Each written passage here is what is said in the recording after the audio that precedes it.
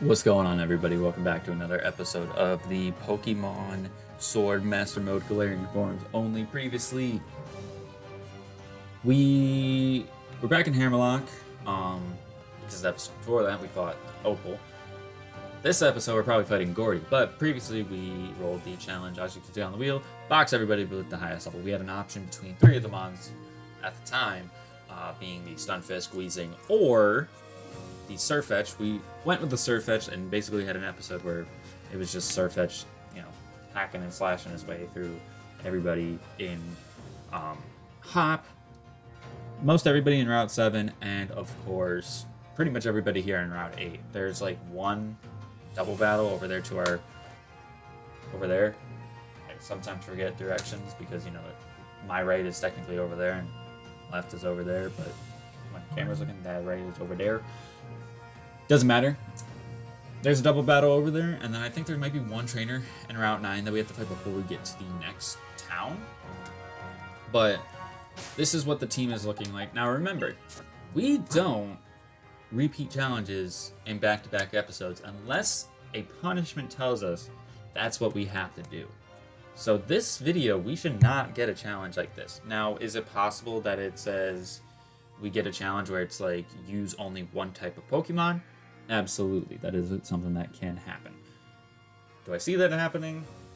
Not really, because the chances of it are super duper low. But the reward from the previous episode for the challenge we did was another Devil's Advocate. So if we get something like that, I'm more than likely just gonna be like, nah, we're just gonna use one of our Devil's Advocates.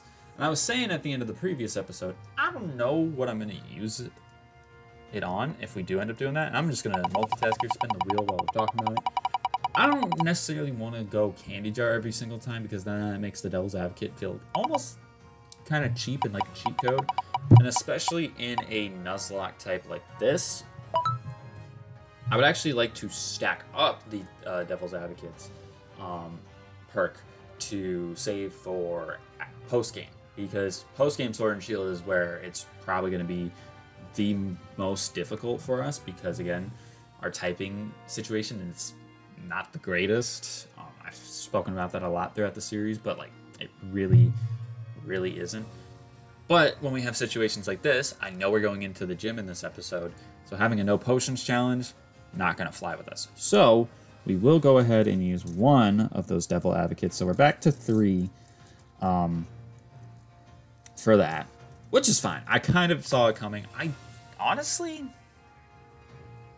because I don't know what type of reward I want, I'm just going to take Yoink, which Yoink is essentially a perk, one of the few perks where you get a reward for it, but it is different from Candy Jar because Candy Jar, I choose the reward, whereas Yoink, I just spin the reward wheel and I get what I get.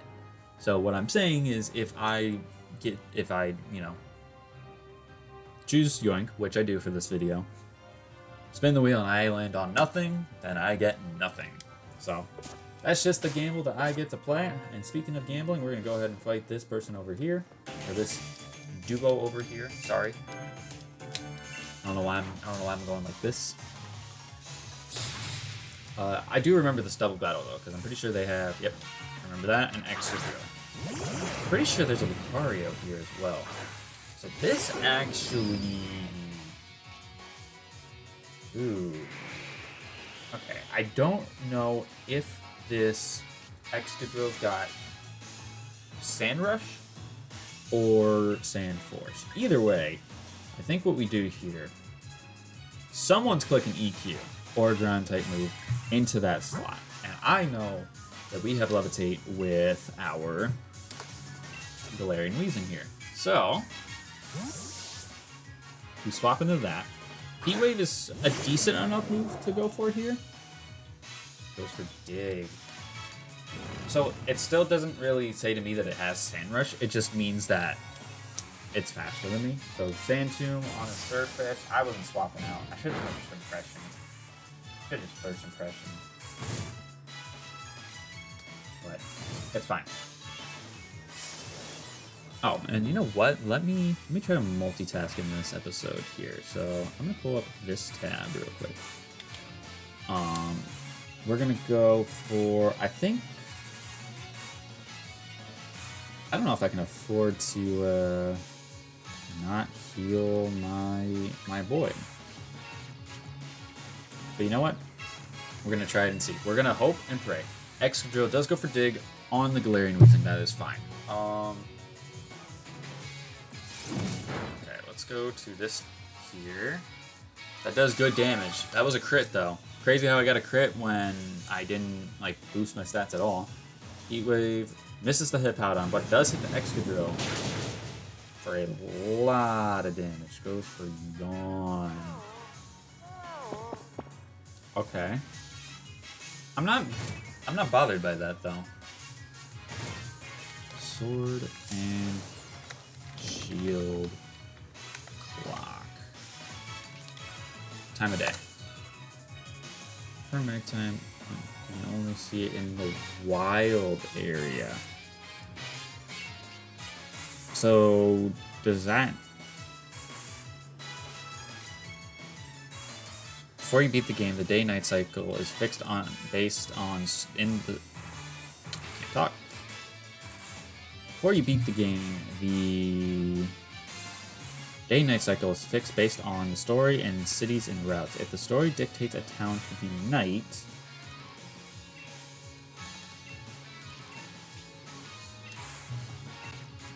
gotta read this. Because this is for our Lanoon. Wild area time is the same with your switch clock.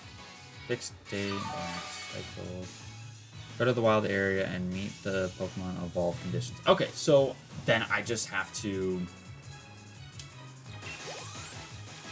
wait till 8 o'clock, basically, take my Lanoon into the wild area, and fight something. Fight something to level him up. So Weezing falls asleep, that's okay. Berserker comes out. Berserker is not faster than me, so... I do expect this Excadrill to dig on my Surfetch, so what we're going to do is we're going to heal. Because if for whatever reason this Berserker does outspeed me, I'm not trying to get doubled up on and die instantly. We're not having that happen. Not having that happen. And then there was something else I was just going to check. I can't remember what it is now. Can't remember what it is, but so we know about that Quick Claw location. Quick Claw Pokemon. So where do we get one of those? One way is repeatedly visiting the bargain store. That's it. Following Pokemon. Oh, you can take it by using Trick or Thief. Okay.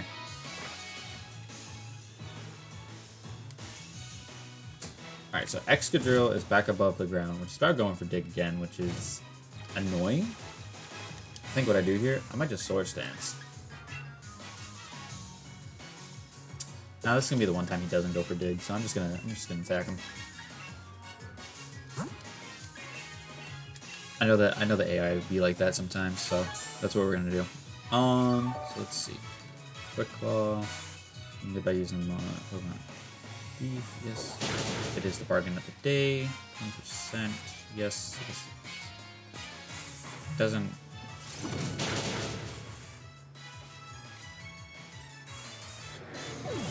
Is it on Sneasel? No, surely not. Surely not. What was the other one? Black Sledge. Black Sledge. Because I would like to have that on the Weezing rather than the Rocky Helmet. You pick up a Black Sledge in the south of Winden along the narrow... Okay, so it's in Winden. We know this. Acknowledge it. We're good. Make sure we're paying attention to what's going on our screen, though. Because we have a Leftovers, we have that on Stunfisk, but Black Sledge is only going to be good for Poison types, which we only have the one with Weezer. So, Yeah, so that's what we're doing here. Alright, so I think we can all agree we've probably seen enough of the Surf Etched. We could probably tell him, hey, go take a seat in the back. We don't need you to carry us more. Because I'm pretty sure now with the rare candies and everything, you're probably high enough level to fight the next gym leader.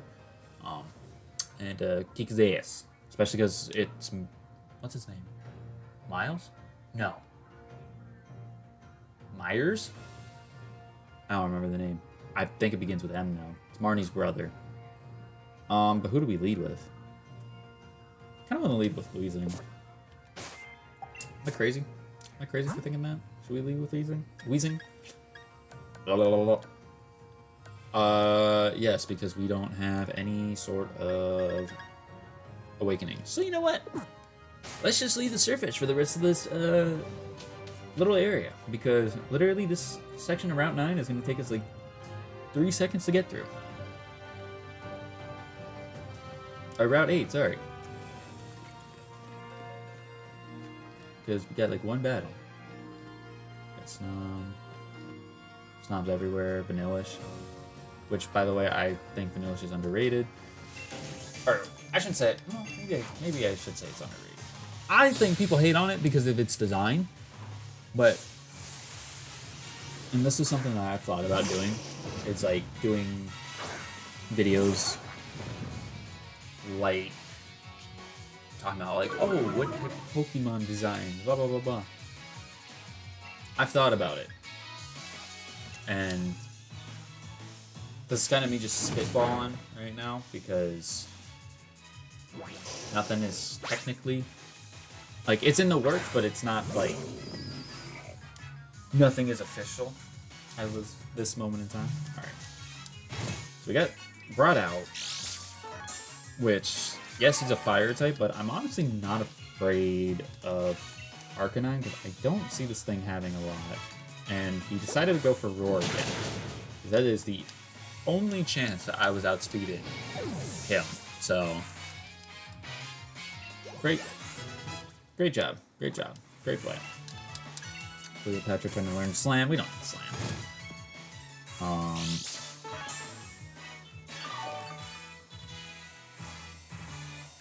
Bolt on. Please stay in. Because even if this thing has Fire Fang, I'm not worried about it. I mean, it could flinch me. I missed. Are you serious? I have like a 5% chance of missing that move, and I really just missed it. That's literally the most annoying thing to me. Is 5% chance to miss moves. Like, it's literally the worst. Especially when you go for it, like, not that many times, and then you miss. Like, what was it? I was playing through Crystal, because, again, like another video idea that I have. And, I have Zap Cannon on a Magneton. And I'm saying this as of right now. I'm not done with playing Crystal just yet. So there's like one more thing I need to do in it before I'm like done. But I've went for Zapkin maybe like 3 or 4 times. I've landed it every single time. And I know what you might be thinking, well, you use Lock on Zapkin. Nope. Just have landed it every single time. Whenever I needed to, because I know when I fought Misty and she brought in the Lapras, I went for Zapkin and killed that thing on one hit. And then there was something else. I was attacking, like I need to go for Zapkin instead of Thundershock, because unless I teach Magneton, Thunderbolt, or Thunder, wherever those are located in Crystal, I don't learn a better electric type move except Thundershock. So,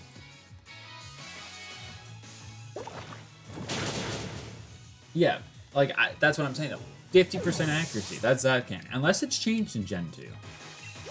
Which I am not as familiar with Generation 2, so there could be a chance that Zapcan's accuracy is buffed. and then it was nerfed even lower. But typically, Zap Cannon is, you know, 50% accuracy, so it's a coin flip every single time that you go for it. So the fact that I am went for it 3 times and landed it every single time.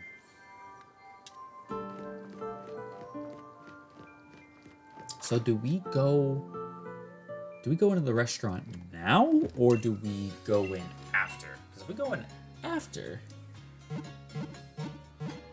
then we're chilling. Then we're fine. We're schmoovin'. We're great.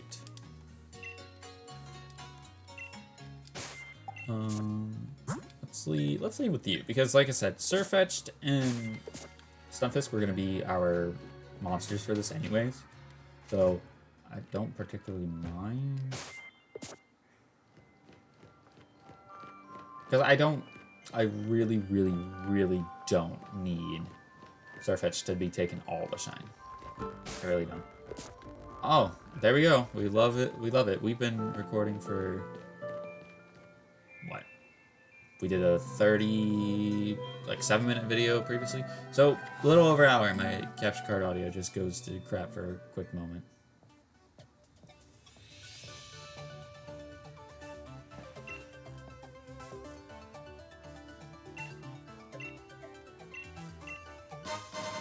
It's crazy that you lost and you had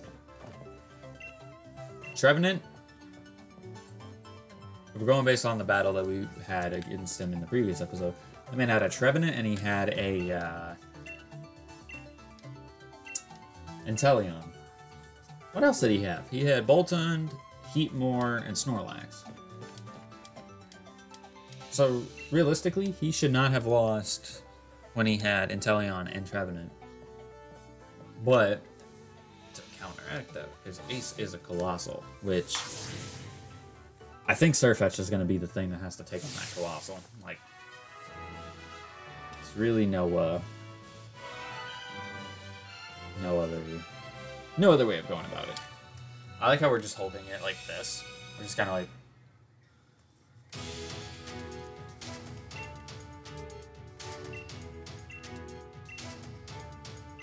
the closer you are to the hole, the stronger the vibration. Now, I don't know if that is the case with my controller or not. I don't remember. It is not. We have to go based off of what we see here.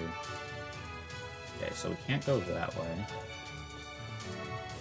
So we have to go this way, to go this way.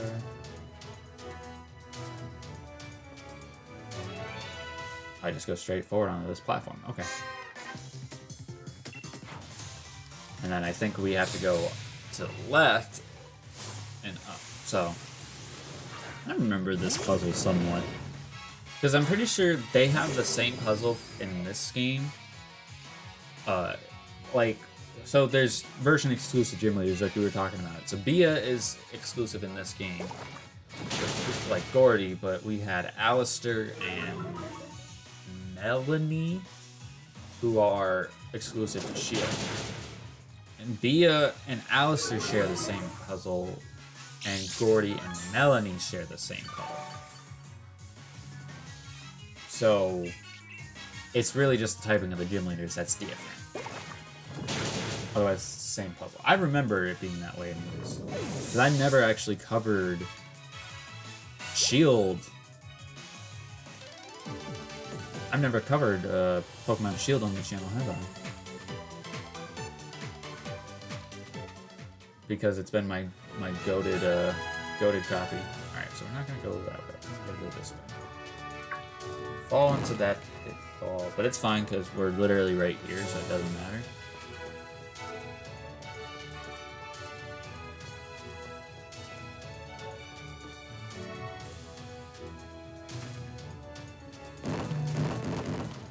Like, I can imagine if you're playing on an emulator, this is probably the worst gym challenge to go for, or go through, because you have to look at everything. Okay, so it wouldn't be up the middle. Would it be to the left? No. would it be to the right? Okay, it's very similar as to before. But not that way. Let's go this way. But you can't go that way. Okay. Makes no sense, but sure.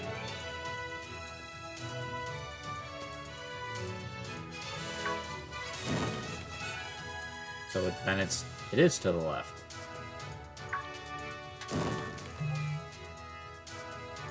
Okay.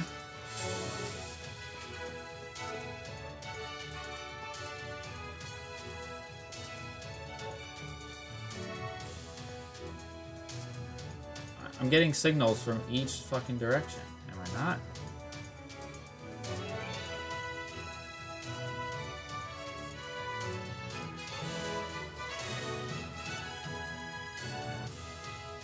Okay, we made it to this one.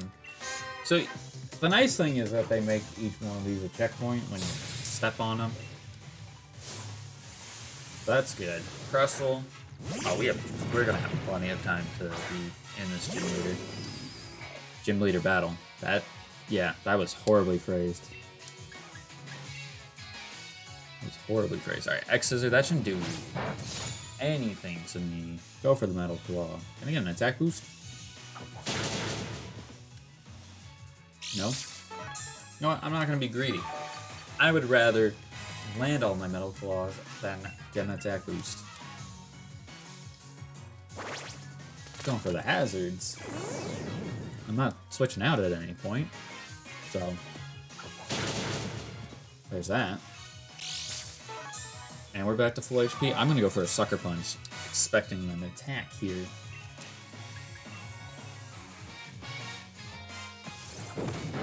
Thought she had another Mon. I guess I just can't count. Which isn't, you know, crazy. Not crazy to think about. I just can't imagine how we're gonna be handling a gym battle like Ryan. I feel like his gym battle is gonna be stupid.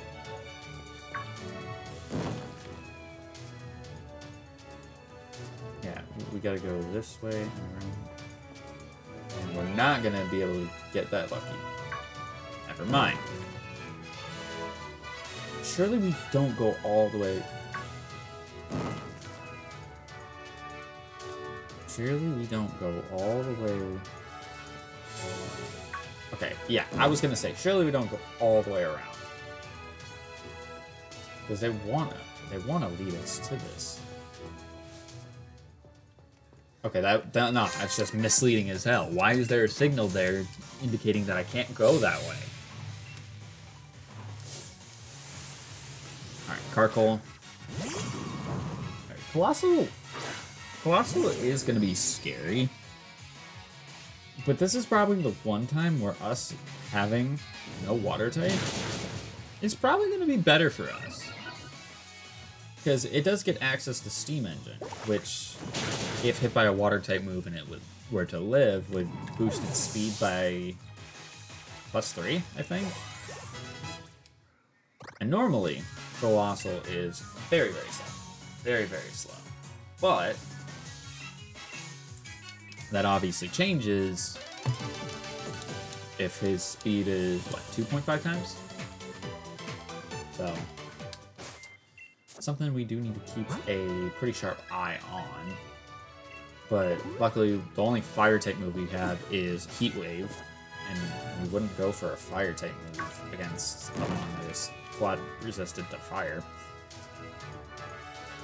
Like, it may be stupid, but I'm not that stupid.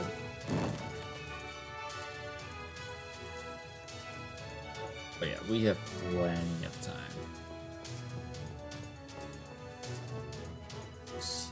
Oh no, I was gonna say that was, I'm pretty sure that might be the last one, but no, there's another one. I remember this one being even worse because there's fog. So I already can't figure out where I'm going unless I look at the indicator. But luckily, I think this one's like a double platform, which is big. Triple platform, actually. So It's actually good for us. Alright, Sudowoodo. Not scared of you at all, buddy. Have no reason to be. Go for it. Mud Shot. That's gonna do a lot. A lot. Wood Hammer. That's not gonna do too much. Does about what? 25% maybe? Actually, no. I do like 20. But it's fine because we outspeed and we miss 5% chance to miss moves. How many mud shots have we gone for in this? Because we haven't healed up our PP or anything. We've missed 2 now, so let's just take a look and see. We went for 5. Okay, so by that logic, this move would have 60 accuracy. You would think. You would think that.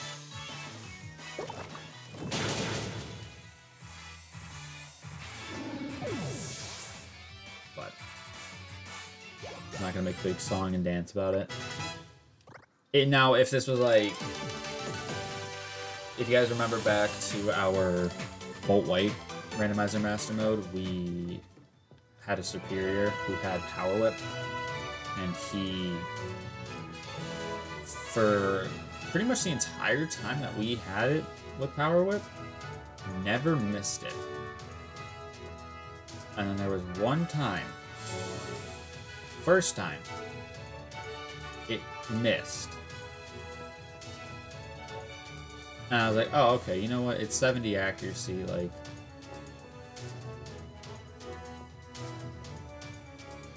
you'd expect it to miss by now. So there's that platform, which kind of sucks. Okay, so where was that one at? Still can't see it. Cool. Then it proceeded, because it was 70 base accuracy with Power Whip, then it proceeded to miss 5 or 6. No, I'm pretty sure it was 6 out of 7 Power Whips, with 5 of those being in a row against a Mon that had no evasion boost, and I had no accuracy drops.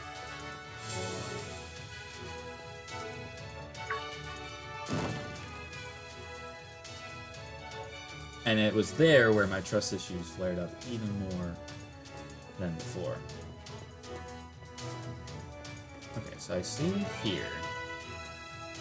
Something tells me I gotta go this way, right? Because it wasn't gonna let us just walk straight there. No, it wasn't gonna let us do that at all.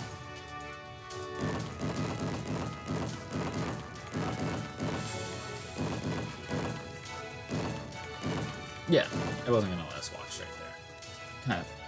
Kind of figured that. And then remember, when we get into gym battles or anything like that, and the timer goes off, like, we still play as if the challenge is in effect. Obviously, we have a yoink, so the challenge is that there is no challenge. But the point is that until we're out of an area where there is no necessary dialogue or anything like that, we play with the rules that are implemented. Okay, so let's see, 44, 48. We should be fine. We should be absolutely fine. Just run in there. Screw it. The only thing I can think of that he would have is probably, outside of Colossal, he probably has Gigalith. He would probably have, what's his name? He's the big stone Pokemon that's in this game. Stonejourner.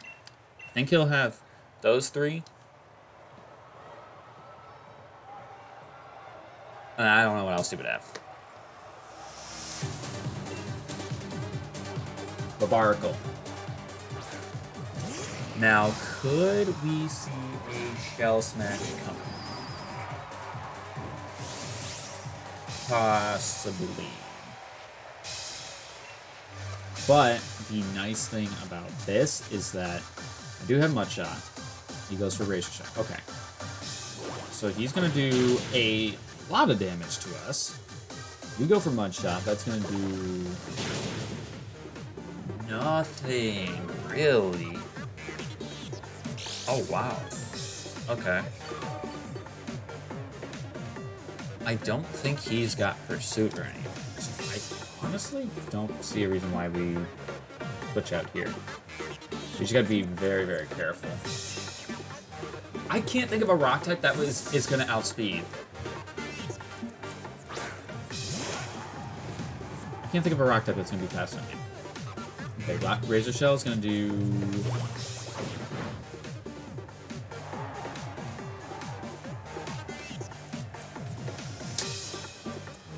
Okay, hold on. Let's do a little bit of math here. So that crit did what?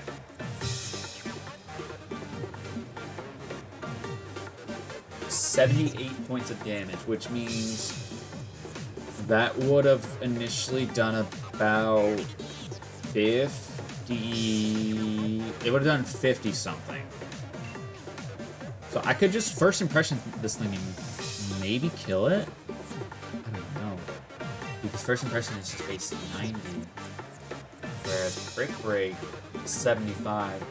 Stab makes it go to like 107 or something like that, 108. But it's super effective. So this is the best thing to go for. I don't see how this thing outspeeds me.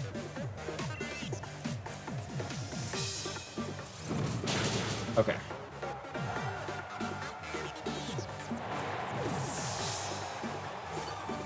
Now the thing is, do I Dynamax before his Colossal comes out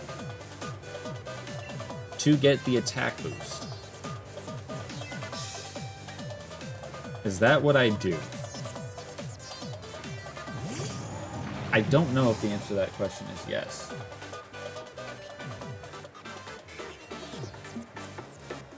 Because I get an HP buff, right? This goes to what?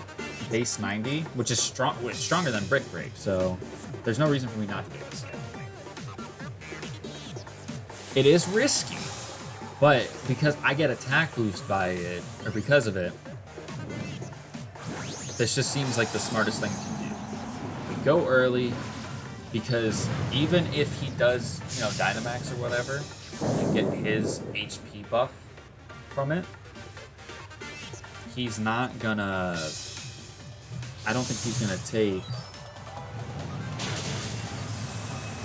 He's not gonna take a +2 max knuckle, basically is what I'm trying to get at. Now, thing is, might actually be +3 max knuckle, because if he does bring up the Gigalith... No. It's a Shuckle. Never mind. I thought he had Gigalith.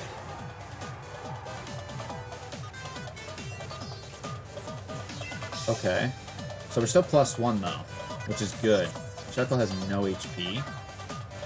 I don't know if this is gonna one-shot actually. Oh, it was close. But you know what? That's fine. That's absolutely fine. Ooh, the lowering of the speed. That is crucial. I don't know if we outspeed... I don't know if we outspeed Colossal. Now, my guess is that we still do, because Colossal is very slow, but I also don't know.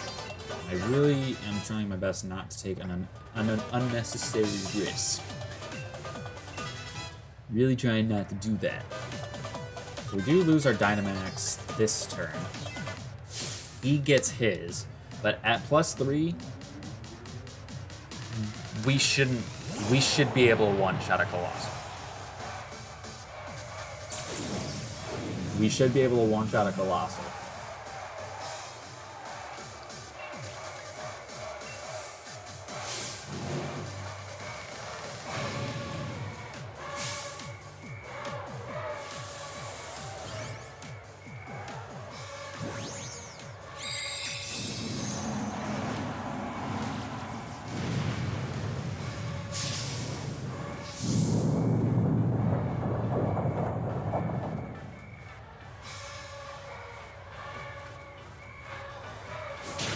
There we go. Oh, the crit. I'm going to go on a limb and say that the crit doesn't matter. He does have a lot of defense, so it's hard to say.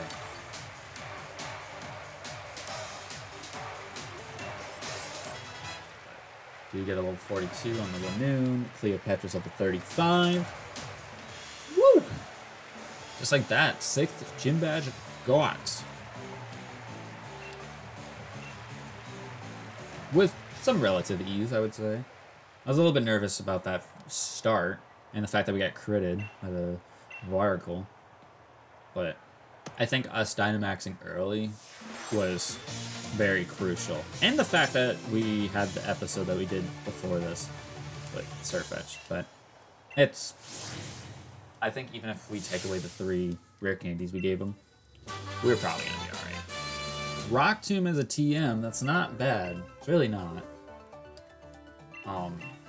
Rock Tomb actually was horrible when it first came out. But in this game, well, I should say post-Generation 6 is actually pretty decent. Pretty decent move. But I actually think there's a cutscene outside. So I'm just going to do this now because I would like to explore a fair bit of Chichester in between this episode and the next. Because if we keep running into these situations where we have 2 video recording sessions, I think we need to have moments where we just sit down and do a little bit of exploring. So I remember the game a little bit. Because I'm going to have to record for this, but like, I guess because the month of June is already going to be like, there's so much going on. It's not like there's like, oh my god, 2 videos, and then it's like, oh my god, I gotta record again in 2 days. Because I'm just got a lot of videos going on. So, but I do think if I can finish this series in a timely manner, then it will look real nice. But that's besides the point. We did have the Yoink as our perk for this video, so let's go to our reward wheel and let's see what we get for this video. Okay, so we said for free encounters that we aren't gonna count them, specifically because we basically got the ability to use all of our Galarian forms within the first gym. All like catching the encounters and everything, like with statics and everything like that. Now, if we are doing... That also isn't going to count. Now, if we were doing the... And this is another one of my ideas. I'll take that. I'll take that. I don't even know what episode number this is. So, I think we fought...